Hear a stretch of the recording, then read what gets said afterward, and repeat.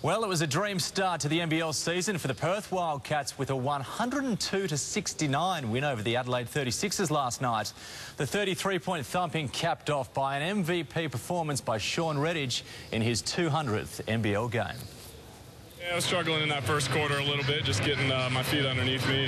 Haven't played a real game in a while, so the boys picked me up. In his comeback game from a career-threatening injury, it was understandable Shawn Redhage was a little rusty. He's 0 for 3. The big cat eventually finding his feet in the second. Gets it to Redhage. Yeah, he got that one going.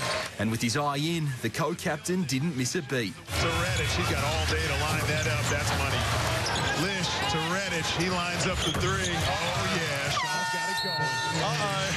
Nobody in the league does it better than the Perth Wildcats. It's showing that, you keep a group together, a group that believes in each other, and, I think hopefully we can keep this going the rest of the year. Not everything going the Wildcats' way. Martin, it's all the way to the river, jam! Oh, my goodness! Mitch Creek exciting the home crowd.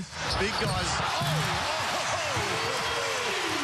But the game was well and truly out of their reach as the Redhage show rolled on. Top scoring with 26 points, while Kevin Lish finished with 23. I've been looking forward to this game, ever since Shawn went down pretty much, and just really happy for him and for our team to get that first win.